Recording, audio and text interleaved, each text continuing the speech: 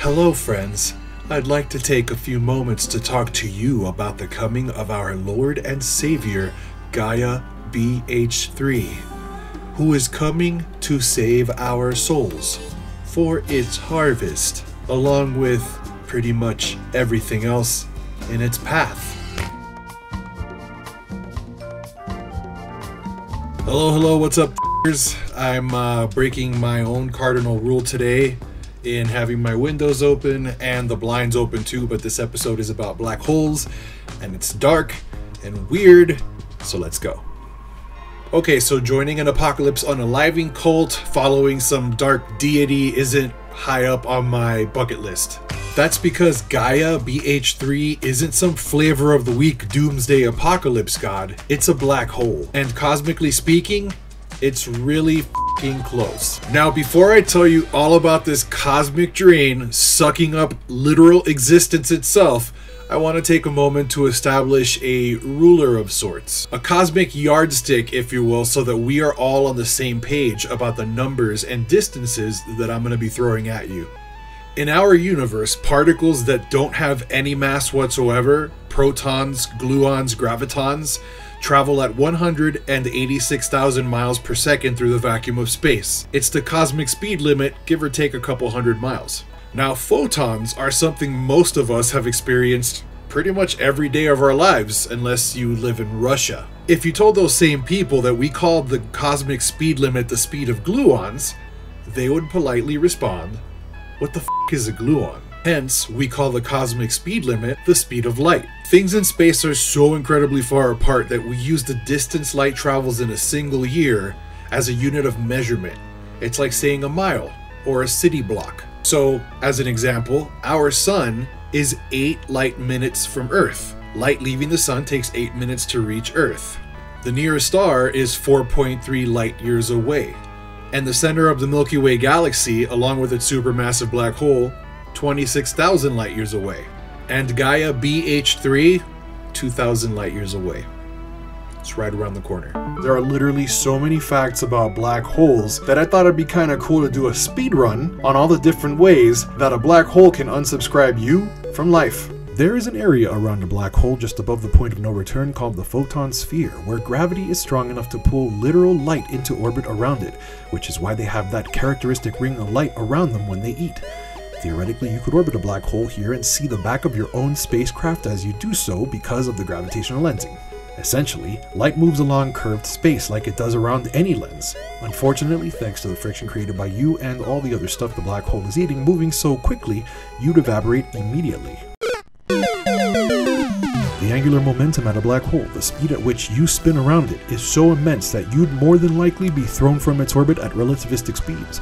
So not only did you lose time at the black hole due to its gravity, but you're also losing time from moving so fast, and you likely wouldn't have enough fuel to stop or slow down unless you smashed into something, and at those speeds, the kinetic energies involved would turn you, the thing you hit, and the cosmic neighborhood into nothing immediately.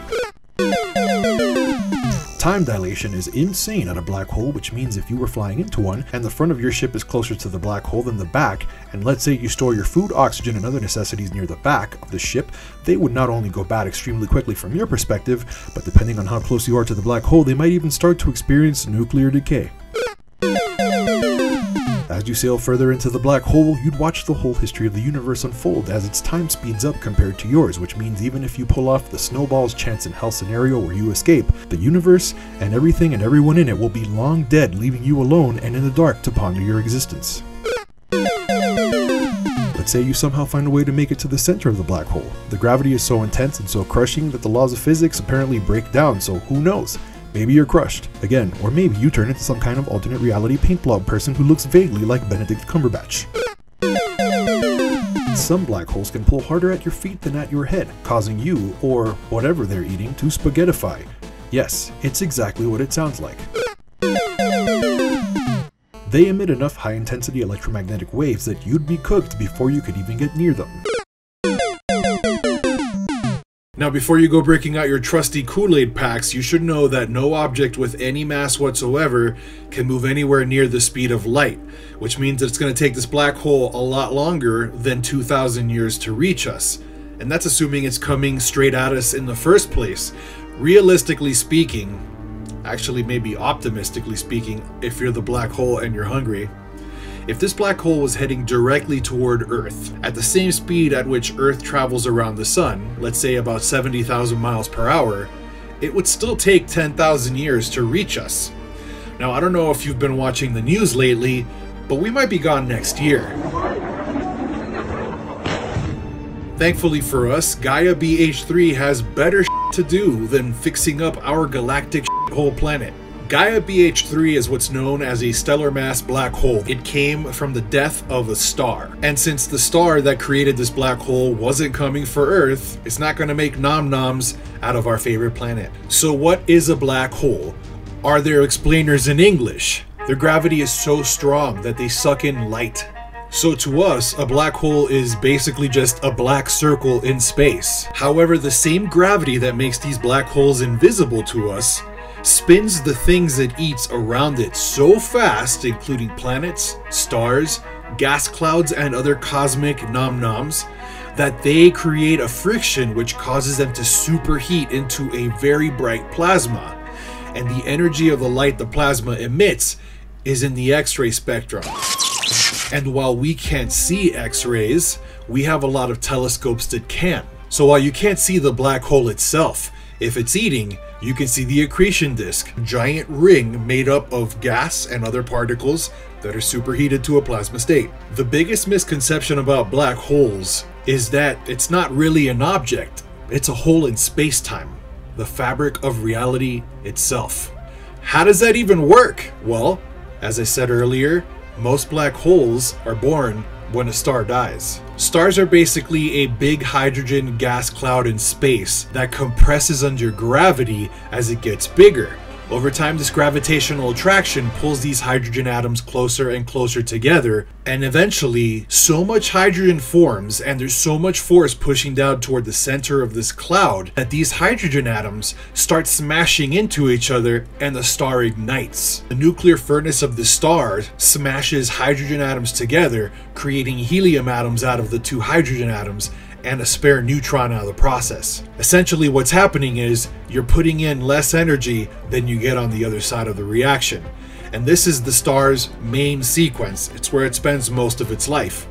And as the main sequence comes to an end, that hydrogen the star was making into helium is now being burned into other things like oxygen and carbon and so on and so forth.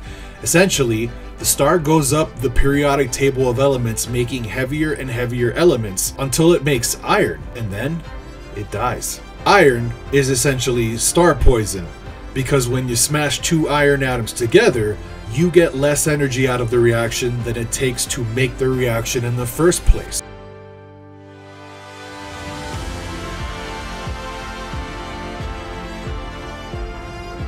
So this enormous, massive star that was fighting off the downward pressure of gravity with the outward pressure of its nuclear furnace now no longer has a furnace to fight gravity with, and what ends up happening is the star collapses. Here's an easy way to look at what's happening. Think of this shitty old tennis ball that my dog has had tons of sex with as the outer layers of a star. Once the star makes iron and its internal furnace loses pressure, the tennis ball, aka the outer layers of the star, drops. In stars below a certain size, the tennis ball reaches the ground, or the core of the star, and it'll bounce back. That explosion of the star's outer gas layers becomes a nova or a supernova explosion, and the star's outer gas layer rebounds out into space, and you get a nebula like these. However, given a big enough star, the tennis ball becomes more of a wrecking ball, and you're dropping it from orbit. The star is so massive that there is no rebound. It punches a hole in the very fabric of space-time, like a bullet passing through aluminum foil. The life of a black hole is eternal, but simultaneously really short. Because a black hole is essentially a hole in space-time, pictured here as a two-dimensional funnel. The closer you get to a black hole, the slower time moves for you. And today I'm the age you were when you left. Remember, it's not just a hole in space, it's also a hole in time. So thanks to the insane amount of gravity a black hole generates and how fast you orbit the black hole because of said gravity, time will begin to slow down for you as you get closer to it. You won't feel time slowing down though.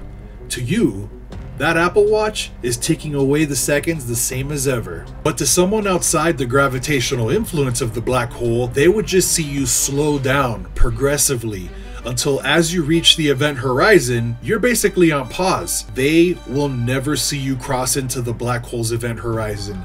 Your light will just shift into the red until you disappear completely from view, the point of no return.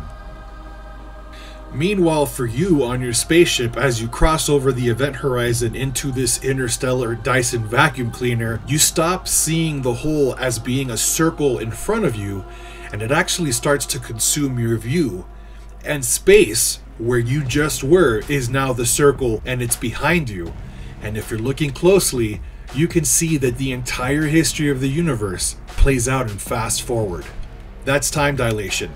And even though for you time feels normal, outside of the black hole, in order for the universe to make logical sense, time has to go faster. This is where things go from weird to Bill, you file the report, I'm getting out of here and getting a margarita. We have no idea what happens inside of the event horizon of a black hole. No light gets out. We need light to see, and without it, it's basically a giant question mark. Normally in science, this is where theoretical physics and math come to the rescue, but much like a millennial trying to balance a checkbook, it's not going to work. For starters, the laws of physics as we know them work inside our universe. They are its foundation. But a black hole is a literal hole in the fabric of space-time. We don't know where it goes. And because of that, we don't even know if our physics works there. The singularity at the center of the black hole is so microscopic that you would need quantum physics to describe it. Which is a real buzzkill, because our quantum physics math game is no match for this black hole singularity. This is a cosmic service announcement. A singularity is an infinitely tiny point, so small and so massive that it effectively breaks a hole into the fabric of reality or space-time. A singularity begins life as a star that is tens, hundreds, thousands, or even millions of times more massive than our sun, before the death of that star allows gravity to crush it into a microscopic point that maintains the original star's mass. Singularities are so massive that within them, even the fundamental laws of physics, space-time, and matter are crushed into pure energy. Remember, if you see something, say something. Singularities are dangerous. So now we have a stellar mass black hole, and these are already pretty big. For example, our dark overlord Gaia BH3, it's 33 times bigger than our sun. The sun is about 330,000 miles wide, compared to Earth, which is a very cozy and very livable 8,000 miles wide. But remember how I told you that time slows down as you get closer to a black hole? Because of this, black holes, to us as outsiders, basically seem to last forever. And as a result, they have a ton of time to eat everything around them. Because of this, a black hole seen from the outside will basically outlive the entire universe. Long after all the stars have blinked out and the universe goes into heat death, they'll still be there. With this extra time comes extra opportunities to eat more cosmic stuff, including other black holes. And when this happens, you get supermassive black holes. Sagittarius A star is the supermassive black hole at the center of the Milky Way galaxy. We suspected it might have been there, but we found out for sure when we saw stars orbiting it. Specifically, one star that ripped around the most hairpin turn in the entire universe at the most ridiculous speed ever. And we knew that given the mass and size of that star, there's only one way it was going to do that. Remember the tennis ball from earlier? Well, several astronomers, physicists, quantum physicists, and incels who judge every Star Trek movie and show's script as though they can do a better job, believe that the black holes do in fact rebound into structures known as white holes. By the way, don't Google that term in front of mixed company because you've got a 50-50 chance of getting not science. And while black holes are inescapable, you'll never be able to make your way back into a white hole after it's ejected you. Essentially, a black hole is like being at the top of the slide, where the only way you can go is down. The white hole is more like the bottom of the slide, where you'll never be able to slide back up. Now, we haven't yet observed any white holes in our universe, but we think there's a pretty good reason for that. First, let me tell you the story of a very beautiful birth. There was a singularity, an infinitely tiny and dense point that contained so much energy packed so tightly within itself that it flashed and exploded. Within the tiniest fractions of a second, this energy expanded forth from this explosion, beginning to cool as it did so. As the pressure and temperatures dropped, space-time began to form. The fundamental forces began to separate out: gravity, the strong force, the weak force, the electromagnetic force. Then in time, as the energy cooled, it began to condense into the first quarks and gluons. Then those particles combined to become protons and neutrons. As temps continued to fall, protons and neutrons began to interact and come together to create atoms. Atoms became molecules, and those simple hydrogen molecules became giant clouds of gas that collapsed under gravity to form the first stars. Now that's obviously a very, very abridged version of what happens, but when you look at it, it kind of looks like the rebound of a black hole. Now, from the perspective of the black hole, this whole process happens immediately, kind of like bouncing the tennis ball off the driveway. However, because black holes distort not only our spatial dimensions but also our time dimension under their massive gravity, they look eternal to us, but in reality they're not. And there's a really good chance that as all these black holes start to come together to form supermassive black holes, you essentially get one big bang somewhere else, somewhen else, a whole new universe. And while this may be hard for you to understand, I mean, where the is this new universe gonna form? It's important to understand that because the universe is 10 to 12 dimensional, and we only occupy 3 of those dimensions physically, plus our time dimension, and because black holes distort space-time enough to make it seem like the outcomes of their ultimate white hole aftermath is basically an eternity away, there isn't a conflict as far as there being enough space for a new universe to form. Maybe it exists further down in time than ours does. Maybe it exists in these 8 or 9 other spatial dimensions we don't have access to. Likewise, we know that given enough time, most black holes will merge into bigger, supermassive black holes, and those supermassive black holes will merge into even bigger ones still. It isn't hard to imagine that by the end of our universe, a few, or even one ultra supermassive black hole could potentially contain most or all of the universe's energy and mass packed into its singularity, ready to create the next universe, hence the light at the end of the tunnel. So while the idea of a swirling mass of pitch black death swallowing up everyone and everything you love, including reality and time itself, might sound terrifying, understand that there's a pretty good chance that this is how the universe formed, and the last one, and the one before that, and the one after this. For all you know, we've probably been here and done all this shit before, many, many times.